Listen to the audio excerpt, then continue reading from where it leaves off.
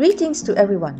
Welcome back to this informative and educational biology channel called Learn Bio with Janet. I'm teacher Janet, who has taught biology for many years and marked thousands of exam papers of both excellent, moderate and also weak school students. Through that, I've gained a lot of insight into the techniques of answering exam questions, which I'll be sharing with you from time to time. By the way, I'm still young and not an ancient dinosaur. This video is the second video on this subtopic 3.1, coordination and response. And there will be also a third video to finish up the lesson. Now, in this important video, you are going to have the opportunity to try out two HOTS questions, which are forecast essay questions for the exam. And we're going to look at the model answers later. You can even take out your red ink pen to mark your own essay. I'll also give you a super memory tip to help you remember the components that you need to write in your essay answer to help you get an A+ score for your essay. Now remember to share this video with your friends if you find it helpful. And also click the bell button below to subscribe to this channel if you have not. Like and comment.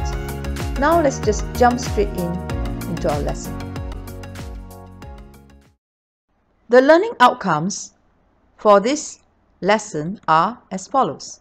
We must be able to state the main components and explain the pathways involved in detecting and responding to stimuli in the external environment with examples. So this is what we have here for video number 2. The next learning outcome is state the main components and explain the pathways involved in detecting and responding to stimuli in the internal environment with examples. This will be discussed in video 3, the third video. So for the second video, we are going to discuss stimuli in the external environment and the pathway involved in detecting and responding to that stimuli. For example, sound and light are the stimuli in the external environment. Okay, and for internal environment, it can be like the changes in blood pressure. That's the stimuli in the internal environment, which we'll discuss in video number 3.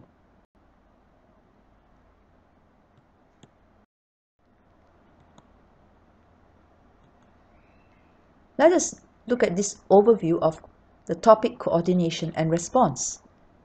In the last video, we have already discussed the definition of the terms used in this topic, such as stimulus, receptor, integrating center, effector, and so on. And also we discussed the components of a coordinating system. That is, the stimulus is detected by a receptor, which produces a nerve impulse that is transmitted by the afferent neuron to the integrating center, which is the brain or spinal cord. Then the brain sends out an impulse which is transmitted by the efferent neuron to the effector. Effector produces a response after that. So these are the 7 components of the coordinating system that we have discussed, and it's useful to memorize it for the exam, for essay and structured question, and even for objective questions. But we have a memory tip here that we can use later on, okay, to remember all these components. So in this video, we are going to discuss examples of pathway of response to external stimuli, video 2. And for internal stimuli, the pathway of response to internal stimuli will be discussed in video 3. So for pathway of response to external stimuli, we have 2 HOTS questions. Each of them is 10 marks that we need to discuss so that we can apply what you have learned to certain situations that are mentioned in the question. So this is the application part of the topic, and it's very important for you to master this in case it comes up for the essay question or even for structured question or objective questions.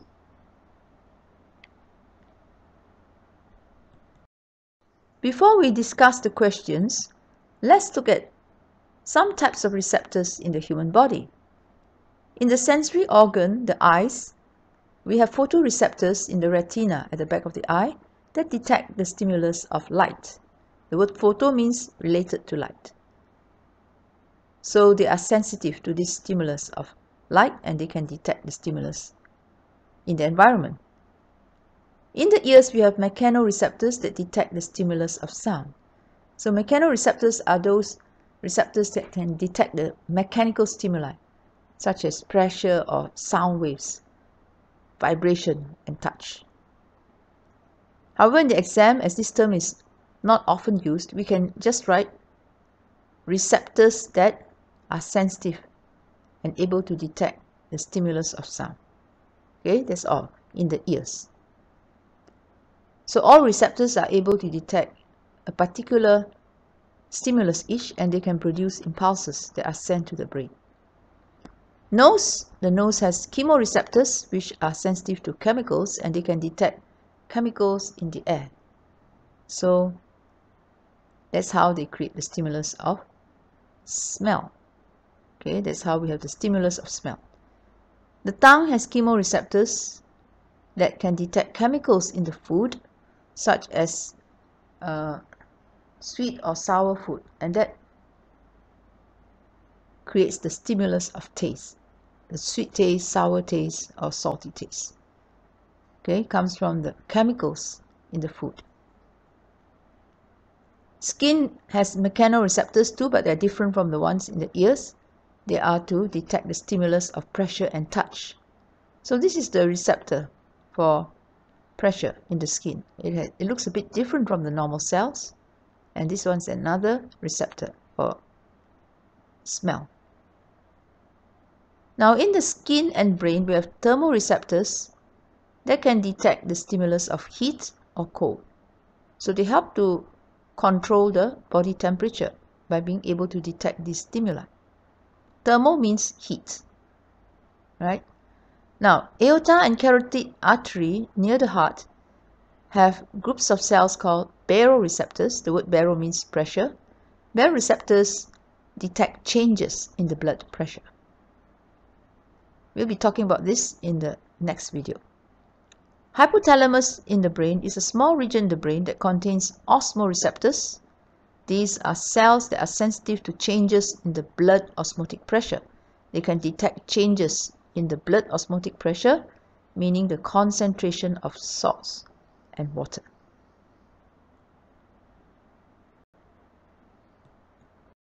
Let us discuss the 7 components of a coordinating system, which we have studied in the first video. Firstly, there's a change in the environment, and this is called the stimulus, which is detected by a receptor. For example, the receptor may be in a sensory organ. Then the receptor is stimulated and it will produce a nerve impulse, which is transmitted by the afferent neuron to the integrating center, which is the brain or the spinal cord. Both these places or organs, the brain and spinal cord, are made up of a lot of interneurons, another type of neuron, which transmits the impulses in the brain and spinal cord. So the brain will interpret the information coming in through the afferent neuron, and it will send an impulse to the interneuron. So the impulse from the brain is transmitted by the interneurons, and from the interneurons, the impulse will be transmitted to the efferent neuron. Efferent neuron transmits the impulse to the effector, which is the muscle, a muscle or a gland. And this effector will produce the response to the stimulus. So these 7 components of the coordinating system must be memorized, and also you must understand their roles in the coordinating system.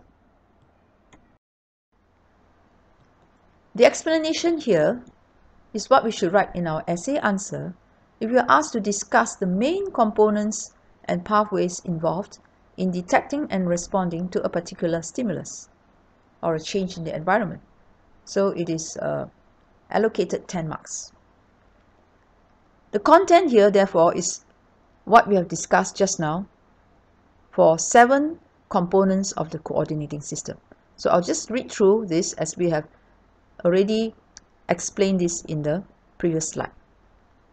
A. Receptors in the sensory organ first detect a stimulus, and then the stimulus will trigger a nerve impulse to be produced by the receptors. Next, the afferent neuron will transmit the nerve impulse to the integrating center, which is the brain or the spinal cord. Brain then interprets the information and sends out a nerve impulse, which is transmitted from the interneuron to the efferent neuron. So notice 3 neurons are mentioned. Afferent neuron, which brings the impulse or transmits the impulse to the integrating center. The interneuron, which transmits the impulse within the integrating center, within the brain and spinal cord, and then out of it to the efferent neuron. And the efferent neuron has the function of transmitting the nerve impulse to the effector, which are the muscles or the glands. And lastly, the effector will cause a response to occur when it reacts. For example, the muscle can contract. So there's a reaction of the effector. So copy this framework for essay answer inside your book if you have not done so. It's the basic framework.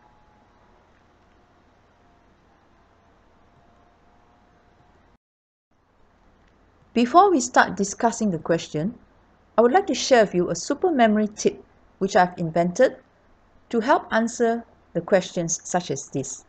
Explain the pathway involved in detecting and responding to a specific stimulus in the environment, or explain the transmission of impulse for a certain action that is carried out. Right, so the memory tip is like this. 3 AB or RB, EEMR, to represent all the 10 components that we are going to discuss. For example, 3 stands for stimulus, receptor, and impulse. Now, 3 can be the name of a person or a title of respect, or just think of Tan Sri or Sri Lanka, right? So there's the word Sri there. And then AB, or we can also call it RB, which is the name of a person. A stands for afferent neuron, B is for brain, and I is for interneuron. So these 3 are related to the events that occur in the brain or spinal cord. Whereas the word Sri is for the location at the receptor. Second one is the brain, in the brain area or region. And thirdly, EEMR. The first E is for efferent neuron, which transmits the impulse to the effector. So this is at the effectors, the third part, at the effectors. So E is for efferent neuron and then effector, and then M is for muscle or gland. We must state whether it's a muscle or gland and what is the response that's carried out. Okay, does the muscle contract and so forth. So you can memorize this acronym very easily by repeating it 20 to 30 times. So I told my students about this. In psychology, we say that if you read it aloud for 20 to 30 times or write it down 20 to 30 times, it will go into your short-term memory. If you want to remember for longer periods of time, then you have to review it. Then it will go into your long-term memory. Okay? So RB or RC here. If the brain is not involved, but the spinal cord is involved in the transmission of impulse, such as in reflex actions, which we will study later, then there's no brain involved, then you have to talk about the transmission of impulse to the spinal cord. So this acronym is very useful even later on when we talk about reflex actions. So try and memorize 3 RB EEMR. Let me explain how it's used here. So the stimulus is detected by the receptor, which then produces an impulse.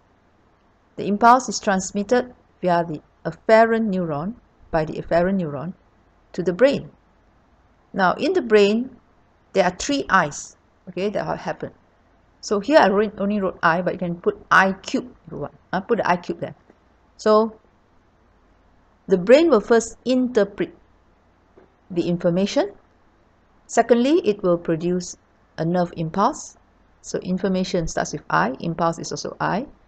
And thirdly, this impulse is transmitted by the interneuron, another I. So I cube. Then the interneuron transmits the impulse to the efferent neuron, and the efferent neuron then transmits the impulse to the effector. So mention what the effector is. This is a muscle or gland. And the response, mention what happens to the muscle. It contracts, for example, and then a certain action can be carried out. That's the response. Okay, so it's very easy, and I suggest that you try and memorize this as soon as possible, and then also write it and paste it on the wall or on the board somewhere for you to see. So after some days of reviewing, you should be very good at it. And it's so useful that when you come across these kind of questions related to transmission of impulse, you do not have to crack your head, like what do I write after the stimulus? I've forgotten, I have to think. Or did I leave out any items, any components that I should write? So in times of exams, we don't have that much time to go and think. Okay, so it's easier if we have this in mind and we just smoothly apply it and use it to get full marks for the essay answer. Let's look at the question that was given in the first video. It is a forecast HOTS essay question for the exam. The question is like this. Lena hears the sound of the water boiling in the kettle.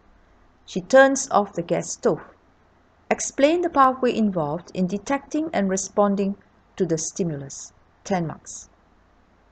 Firstly, we must read the question a few times in the technique of answering, and then underline the keywords like sound of water boiling in the kettle, turns off the gas stove, pathway for detecting the stimulus, and then responding to the stimulus.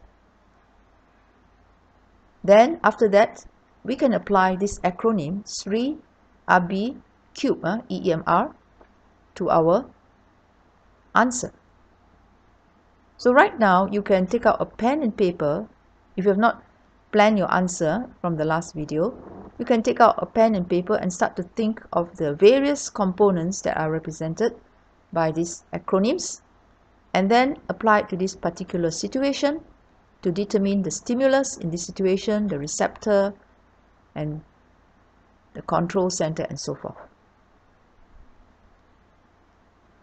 You can also screenshot the question here or pause the video before we go on to look at the answer. So I will stop for a little while here. I will close off, and then you can pause the video and try to get the answer ready. Now, apart from using this acronym, remember the framework that we have written down earlier. You can use that as a guideline too, to write your essay answer, and you should have 10 points, 10 different points.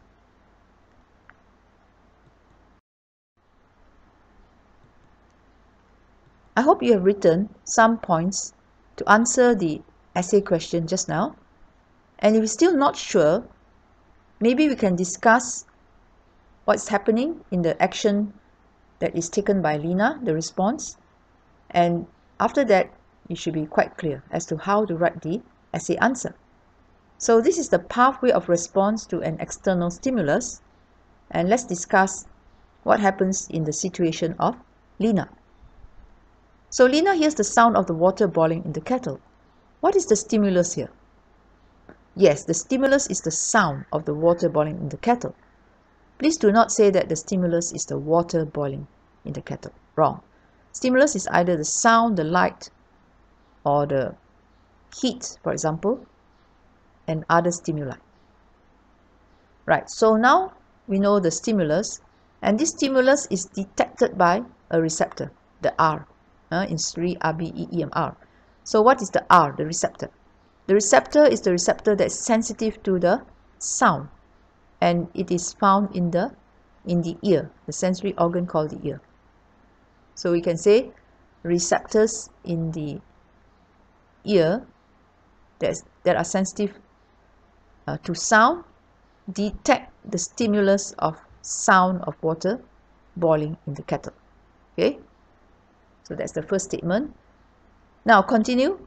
Next, the receptor will produce an impulse that is transmitted by what neuron? Yes, afferent neuron to the brain. Now, which part of the brain is involved?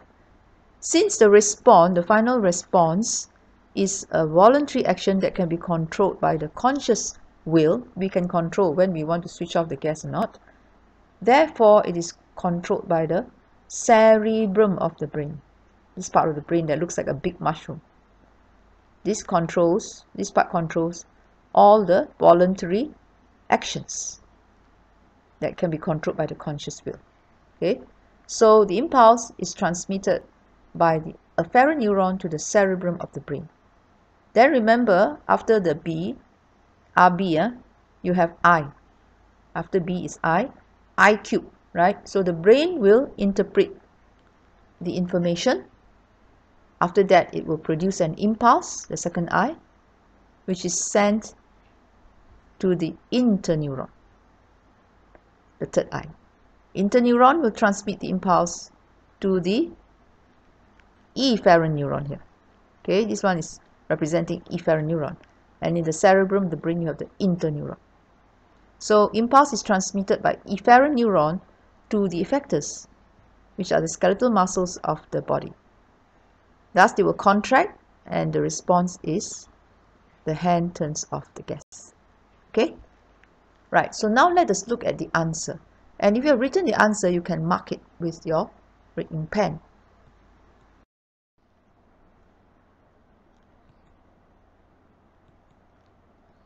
Let us look at the answer that can be written in the form of the essay. How do we get 10 marks from this question?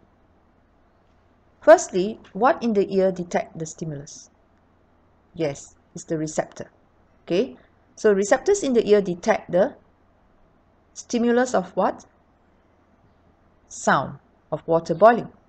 The receptors then produce a nerve impulse. So here we have S for Sri, S, R, I. Okay, next. What will transmit the nerve impulse? Afferent neuron, the A.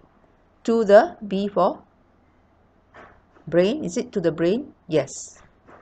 The cerebrum in the brain, because this is a voluntary action. It's controlled by the cerebrum in the brain. Next, the brain does what to the information? The I here interprets the information. It then sends out a nerve impulse, the second I, which is transmitted by what neuron? Interneuron. To the next one, the E is efferent neurons. Efferent neuron then transmits the impulse to the effector, the second E. And that is the M. M stands for what? Muscle. So which muscle is it? It's the skeletal muscles of the arm and the hand that move the bones. Okay? And the muscle, what does it do? It will contract and produce the response. R is for response. That is, you must mention what's the response. Lina switches off the gas.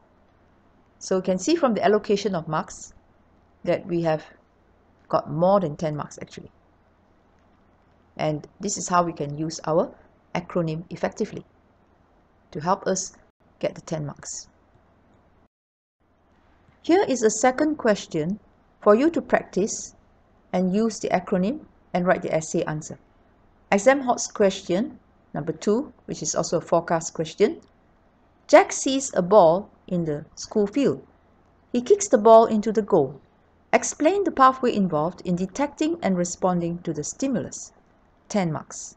Or explain the transmission of impulse involving his action. 10 marks. For both questions, the answers are the same. So take a moment to think about the answer. Apply the acronym 3RB cube EMR. and try and write the answer down on a piece of paper. You can pause this video to read the question again. You have to determine the stimulus, receptor, and so forth. Right? So write it out as a full essay answer. And we will look at the answer after this.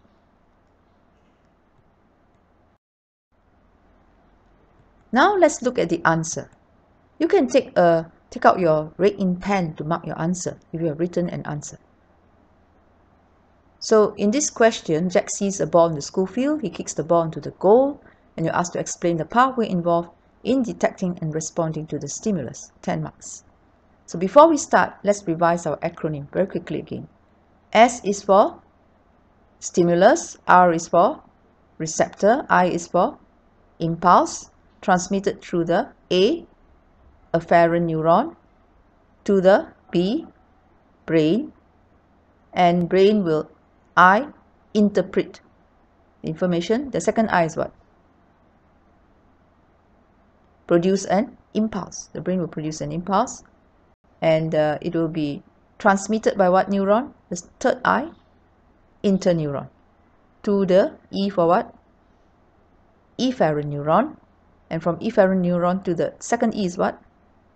Effector, which is the M for muscle or gland, and the muscle gland will then produce the R for response. Okay, so in fact this part you can also remember EMR, electromagnetic radiation. Just add an extra E here. And some people, they can sing it in the form of a song like London Bridge is falling down.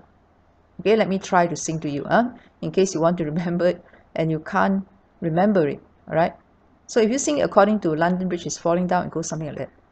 Sri R B E E M R E M R E M R, Sri R B E E M R, transmits impulse, something like that. Okay, you can sing in the bathroom when nobody will hear what you're singing, okay, or just sing it anywhere. Now, so let's start to discuss the answer. First, the S is the stimulus, right? So what is the stimulus in this case? Jack sees a ball in the school field. So the stimulus is the light from the ball in the field. Not the ball, don't say the stimulus is the ball. It's the stimulus, that the light is the stimulus, and the light is coming from the ball. Right. So the receptors are called photoreceptors. This is quite widely accepted, which are, if you don't put photoreceptor, you can put receptors that are sensitive to light. Okay, in the eye, detect the stimulus of light from the ball in the field. Next, they will produce a nerve impulse, 1 mark here, and 1 mark for stimulus. And the afferent neuron will transmit the nerve impulse to the control center, that is the cerebrum of the brain again, because this is a voluntary action. Kicking the ball is a voluntary action, so it is controlled by the cerebrum. Next, the brain will interpret the information and then send out a nerve impulse, which is transmitted by interneurons to the efferent neuron. The 3 I's are here. IQ, interpret, impulse, and interneurons. D, the efferent neuron transmits the nerve impulse to the effector. I mentioned what it is, the skeletal muscles of the legs. So mentioning the effector, what it is, can get you 1 mark. And in fact, if you mention efferent neuron transmits the impulse from interneurons to the effector, you may get another mark. Lastly, the muscles will contract and then it will produce a response, and that is Jack kicks the ball into the goal. 1 mark for contract, 1 mark for the response, kicking the ball into the goal. So there we have it. We have discussed 2 questions using this acronym, which is very useful for many of the questions on transmission of impulses. So in the next video, we'll discuss 1 more example where the stimulus is not from the external environment outside the body, but is from inside the body, internal stimuli. So stay tuned for the next video to complete this topic, subtopic. Thank you. And if you have learned something from it, you can share it with your friend. So like, comment, and subscribe. if you have not done so. Goodbye for now and stay safe. Keep calm and study.